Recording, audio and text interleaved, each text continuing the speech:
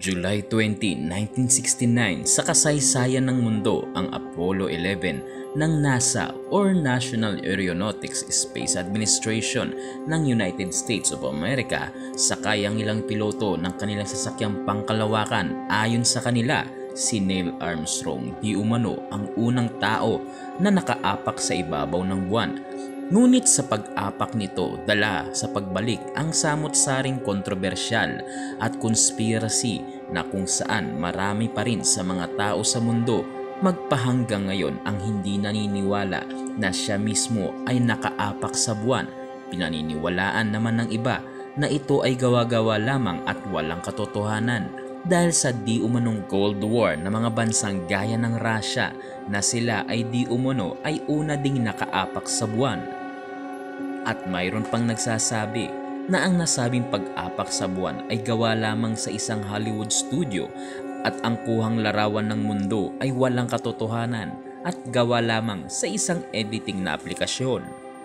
Where it was low, I colored it dark blue because they're low mostly in mid-oceans. And then where it's a little bit higher, it was like a little bit brighter green. Then add the clouds back in. There's a small problem with it because there's a very slight gap in between each orbit. So some of those are painted on. It is photoshopped, but it's has to be.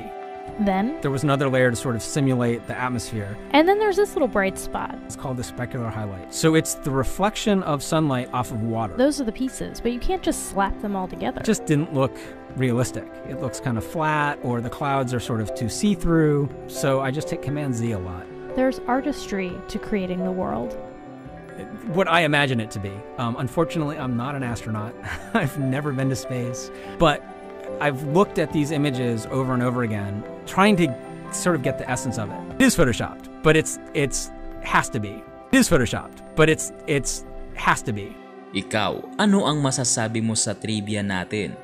Naniniwala ka ba o hindi naniniwala sa moon landing na kanilang ginawa?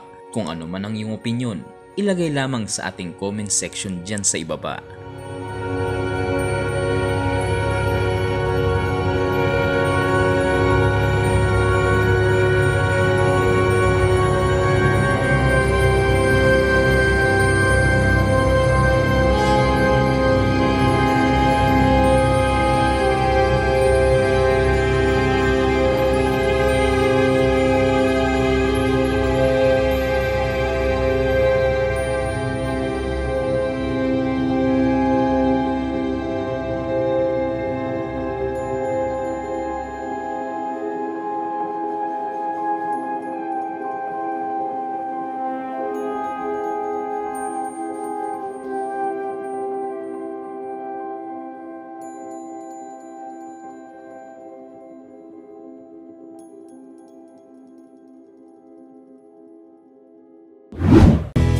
Hanggang dito na muna tayo sa video na ito.